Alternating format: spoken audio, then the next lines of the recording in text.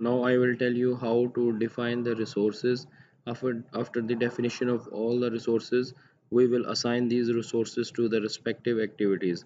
So resources are anything that is personnel, equipment or material that is used to complete the activities in order to complete the project, in order to complete the task. So first of all, we should know that where we can define the resources. There are two options: either to go into the enterprise toolbar and then select the resources. Alternate way is to use this toolbar. Here you can see that resource is highlighting, resource name is highlighting. This is very frequent to be used, so click here and you will enter into the resource window. On the right side you can see this plus button. After clicking add this button, you are now going to add the new resource. Suppose here we are going to add the resource pool that is called CPM Resource Pool. Here I am writing the resource ID and here I am going to write the complete name. So CPM Resource Pool. So this is the heading, so no need to change other things. Normally there are three types of resources. I will explain you in the next phase. So now I am going to create four headings under the CPM resource pool. One is the design engineers,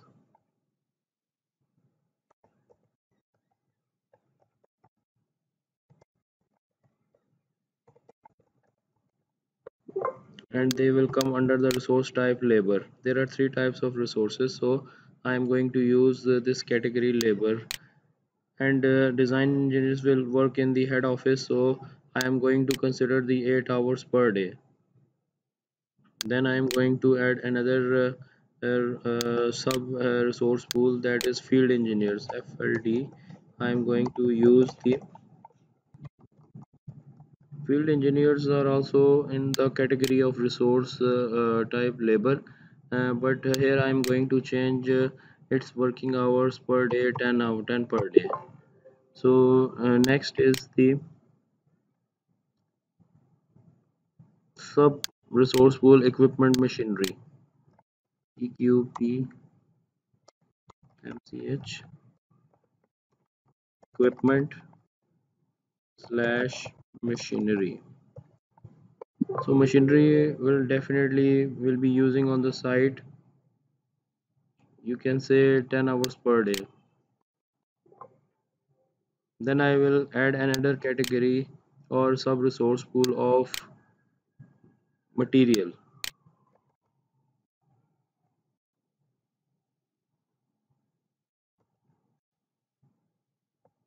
supply erection, supply erection and material.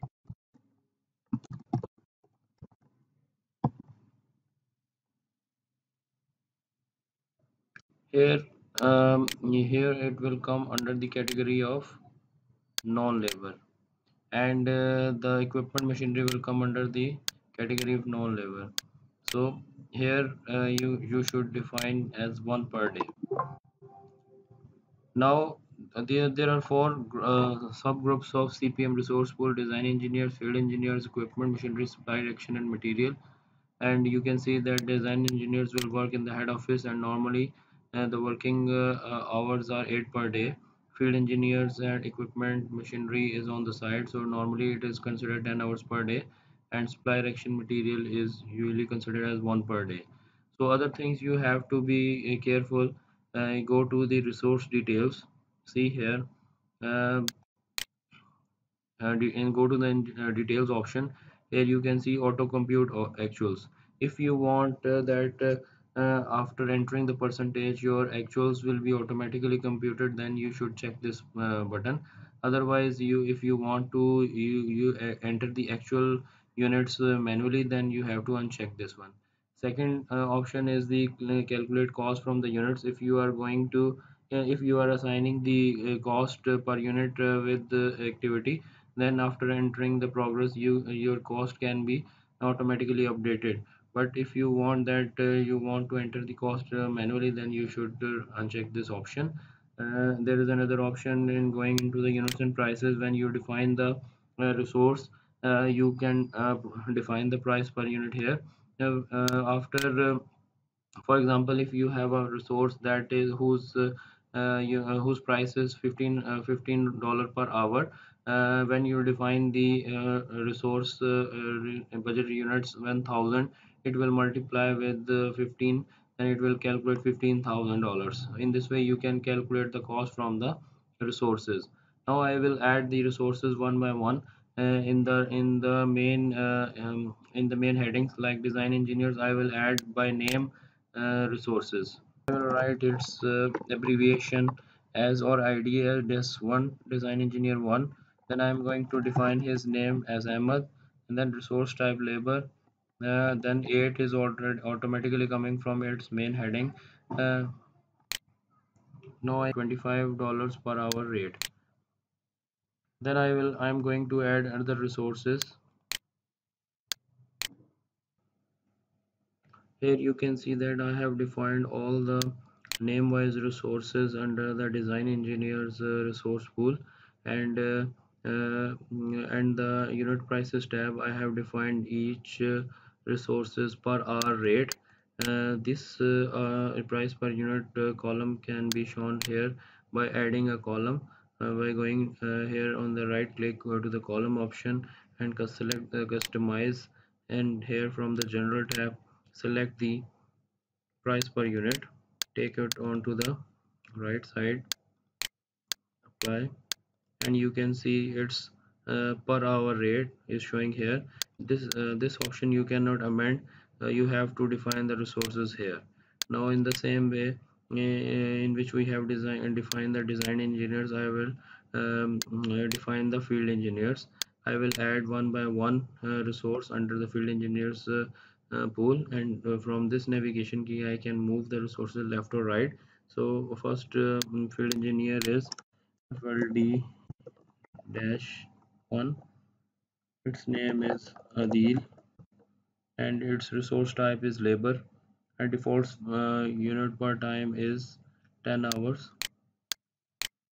per day. And the bottom you have to define the its price per hour. So in the same way in which we have defined design engineers, we will define the field engineers.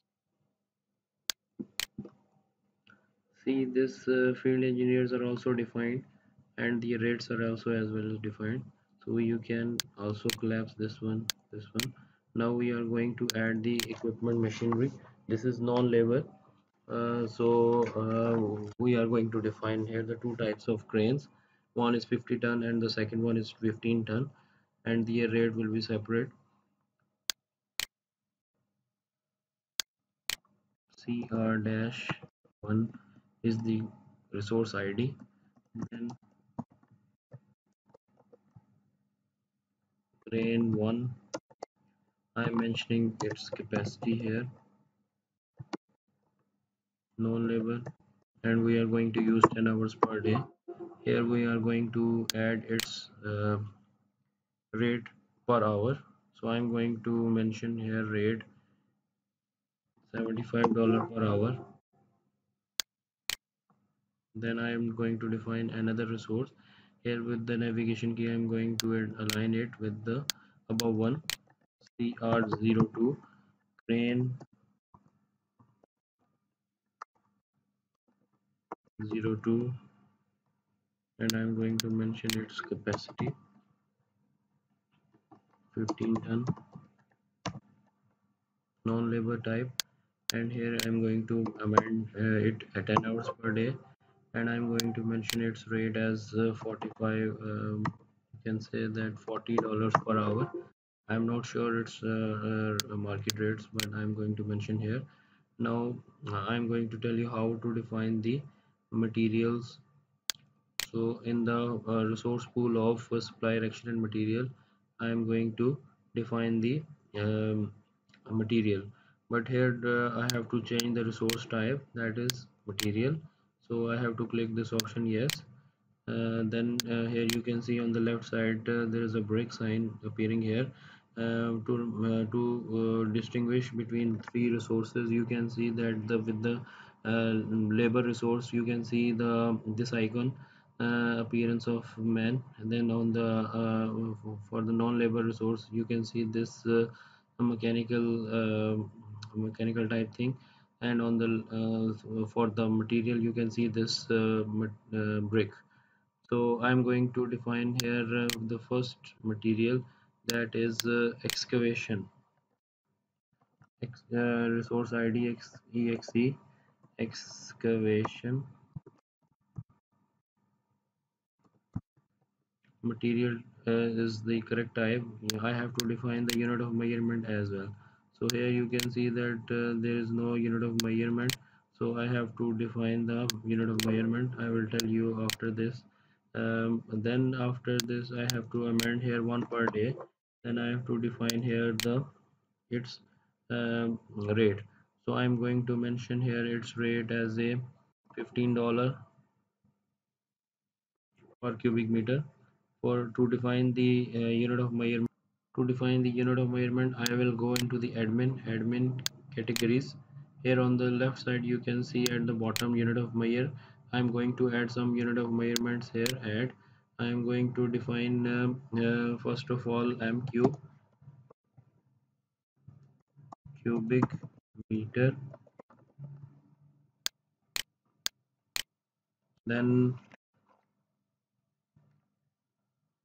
M 4 meters. In this way I have defined all the required unit of measurements. Close it. Then I will go again into the excavation resource, and here I can click on this unit of measurement button. I can see all the unit of measurement appearing here, so I'm going to use the cubic meter. In this way I will define other resources of material. Next I'm going to use it as a define a RCC, reinforced cement concrete, 1:2:4.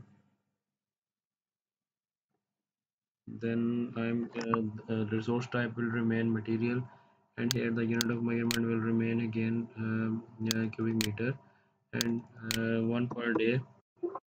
And here you have to use some rate, so I'm going to use um, $80. In this way I have defined all the resources. Here you resource pool as well, so here you can do right click and collapse all. You can see this is the resource pool created by us for our project. Then here you can see that there are four categories, four sub resource pools, and in each of these sub resource pool we have created the resources name wise, equipment wise, and material wise.